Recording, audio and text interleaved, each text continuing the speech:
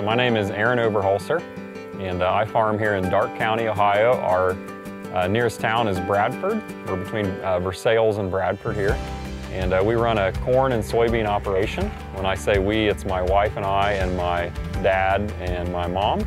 So I'm Taylor Dill. I am the Ag and Natural Resources Educator for Darke County, which happens to also be my home county and the county I grew up in. We worked with our previous Ohio State Extension agent, Sam Custer, and now we've been happy to start working with Taylor Dill as she's taken over the position as the county agent here. So the trials that we've done, my dad and I have both worked with Sam and Taylor. We both enjoy getting to try new things and getting to see, how different practices or different products might work on our farm. So it's been a collaboration with all of us, really, getting to work with our extension agents. My predecessor, Sam, was very involved in eFields since eFields started, so I kind of got adopted into it, which I'm very happy to do. I really enjoyed research a lot. I'll call Taylor up, and if I have a question of something on our farm, and I'll say, what do you think of this, or what are you seeing out there? I might shoot her a text. She also emails me quite often, so she'll send an update with something that's going on in our area, or maybe a meeting that's coming up, so it's a little bit of everything. On-farm research is really important for that step in research, and also it's one of the easiest ways to actually show farmers a new production practice.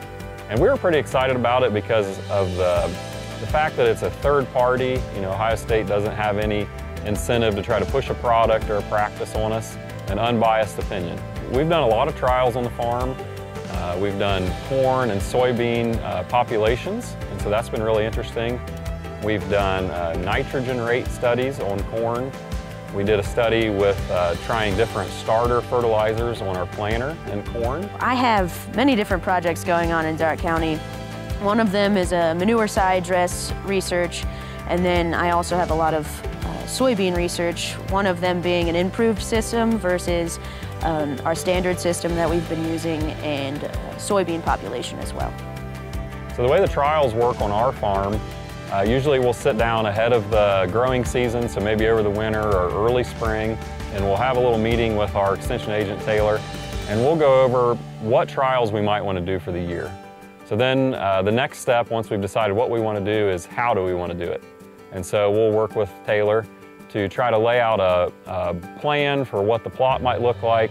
We might talk about what field it needs to be in, what hybrid or variety we might want to use, or what product, depending on what we're doing. And I'll just shoot Taylor a text or give her a call, say, hey, come on out, we're gonna put this plot in. And so I'll be in the field working maybe when she pulls up, and we'll start putting flags out and do the research, and it's not a bothersome thing to do at all. Anytime you're trying something new or trying to learn something, you're gonna have benefits and risks involved. Of course, the benefits have been changes that we've made in our operation.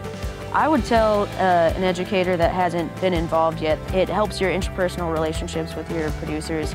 It really lets them know that you care about them, you care about their production, and helping them improve their actual day-to-day life. I think the expertise that they bring in doing a solid scientific experiment is very valuable.